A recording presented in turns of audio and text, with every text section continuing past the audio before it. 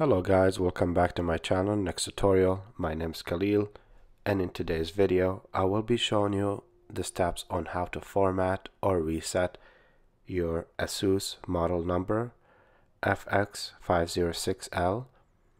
This gaming PC is very easy to do. Follow the steps, you won't have any issues.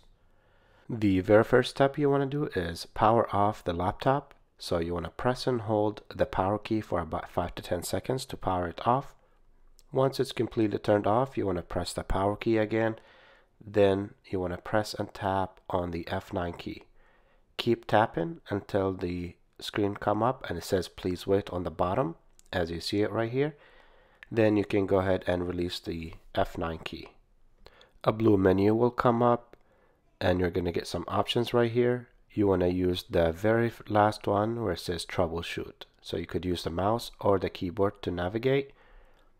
Choose this option right here. Then right here you want to use the very first one where it says reset this PC. Once you choose this option, it's going to give you two more options to keep your files or erase everything. I'm gonna go with the second option to erase everything off this laptop. This will take longer in process. Then right here you want to use the local install, the second option. Then once you do that, it will take a couple more seconds to load up to the next menu. You will get to this right here. You could pick the first or the second, up to you which one you pick to use. I'm gonna go with the first one, which is the very first option. Then it will take you to one more option right here. Right here we're gonna go with the second option, which is fully clean my files.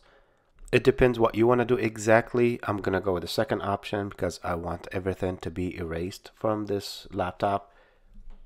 This will take a couple seconds to load.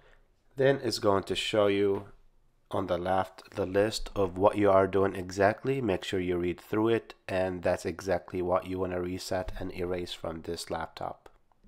Once you read through it and you want to make sure that that's all what you want to do, you can go ahead and hit reset on right here. Then it will take some time to reset and erase everything off your laptop.